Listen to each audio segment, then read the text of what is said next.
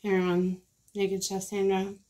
Here today I'm making keto rolls since my boyfriend is on a special diet, and they are like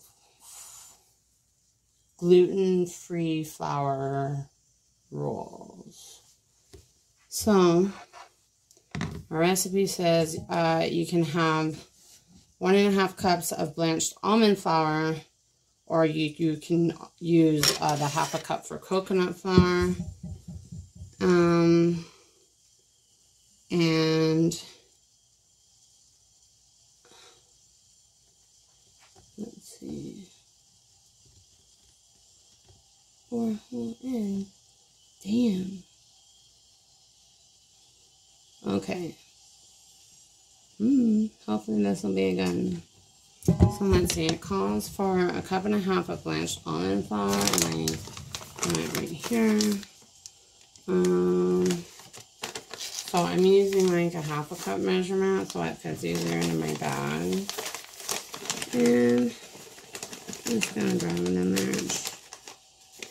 I'll just use the bag method where I scrape it off with the side of the bag. And here it says to mix all your dry ingredients first until they're like well blended.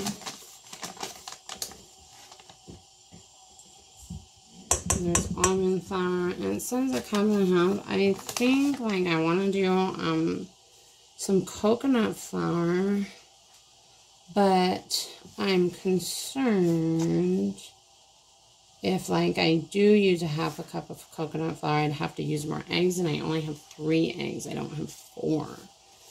So maybe I'll use like a little bit of almond flour, and then fill the rest of the cup with the coconut flour. So we'll do maybe just a little under half. Yeah. There we go.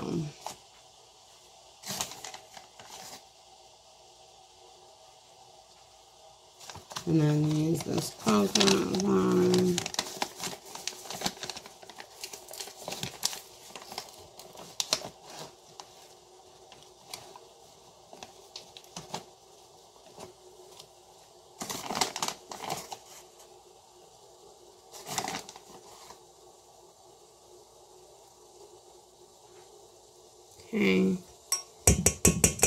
Okay. So I use part coconut flour, part almond flour, and I just started boiling water.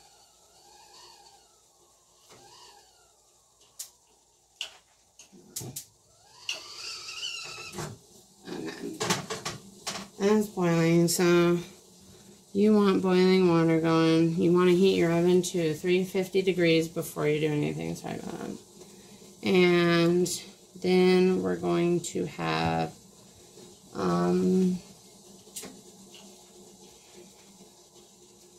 2 teaspoons of baking powder. And it also says that if your buns come out of the oven and then deflate, to use maybe 1.5 teaspoons instead of 2 full teaspoons.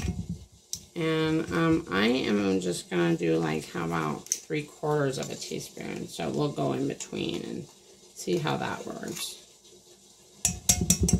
There's that. And then 1 teaspoon of sea salt. I'm going to pour it over the sink here.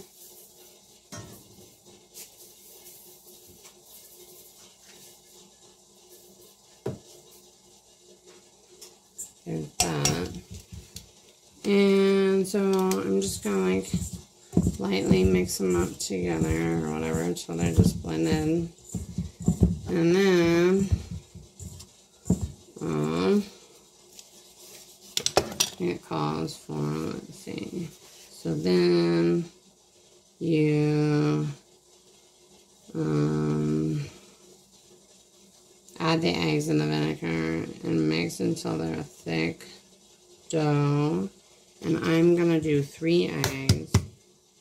It calls for 2 eggs if you do 2 whole eggs if you do the almond flour version, or like 4 whole eggs if you do the coconut flour version, which is the 1 cup almond flour and half a cup coconut flour. But I'm just going to do 3 eggs. The original recipe, I guess, to be, I don't know if it's more keto or what, because I thought yolks were like protein and they were keto anyway, so I don't know. But they say that they want you to use 3 egg whites, I guess, to maybe be healthier. I'm not sure, but I'm using 3 eggs, whole eggs instead, and we'll see how that turns out. It might be okay. And then they want 2.5 tablespoons of apple cider vinegar. So here's my tablespoon and these little fancy measuring spoons that I have that are multi-sized, are from Pampered Chef. Here's 1. Oops, here's 2. And I have it on this measure, like it doesn't say half a teaspoon, it says like 1.5 teaspoons or 2 teaspoons or 2.5 teaspoons. 1.5 teaspoons is a half a tablespoon, because it's 3 tablespoons or 3 teaspoons of that make a tablespoon. And I don't know where my spoon is. It's somewhere in here. It's somewhere in here.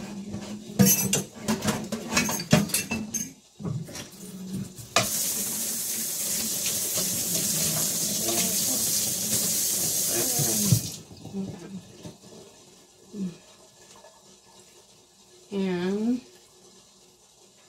I'm going to stir these things up to cause the thick dough. And then let's see where it goes. And have some water that's ready that you've boiled. So it wants some boiling water. Oh, there's one thing that I forgot, and it wants 5 tablespoons. So this is psyllium husk powder. You want the powder, not the whole husks. And it asks for 5 tablespoons of that because it's like a fibrous thing, and it acts like a binder to I guess it makes everything bind together. 3, 4. No, it probably like just makes the bread better. I don't know. Okay, so there's that. We have 5 tablespoons of the psyllium husk powder. And I'm stirring it with the rest of the dough. And then, so why you need boiling water is because they want you to have 7/8 of a cup of boiling water, just under a whole cup. So if you just use like a whole cup measuring cup, and then just like dip a tablespoon in it a couple of times, like 2 tablespoons is an ounce, and that's basically 1/8 a cup. So that's what I'm gonna do, kind of. And you stir in the water.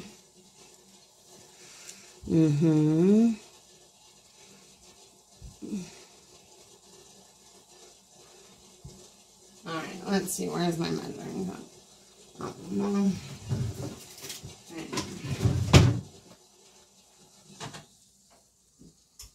Okay, so I'm going to pour this over the sink, make sure I don't burn or anything.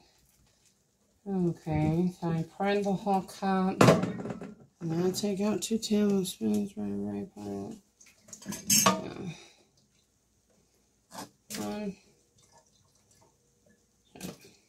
Maybe a little extra, because that looks like it's a lot. So, there's that, and then you add it, and you just stir it until, like, a firm dough forms up, because I think the psyllium powder will thicken it, and so then if it seems like it's not thick enough, you can add more flour to it, but it seems like it's thickening up pretty good. I would assume that the psyllium husk powder has something to do with that, because it's like fibrous, so I would think that it's like a binder. So this dough has formed, and you want to form it. This is like a sub roll recipe, but I think I'm just going to use it like as regular roll, shape it into regular rolls, and see how it turns out. But yeah, this says it's like the best keto recipe for rolls, I guess, so I'm gonna believe them. And now my dough is really thick, and it's getting hard to stir. And then it says to form it into 4 or 5 mini subs. So instead, I'm gonna form it into rolls. And this dough isn't like bread dough. It's kind of like cookie dough. So then I'm going to, I need my spatula. Here's a spatula. Take a spatula and scrape down the sides and get everything formed together. Yeah, so see, it's kind of like a cookie dough. And you just have to like form it into, I guess, like a cookie or something, but like in the shape of a roll. So what I'm going to do, it says, let's see, yes, and then, let's see,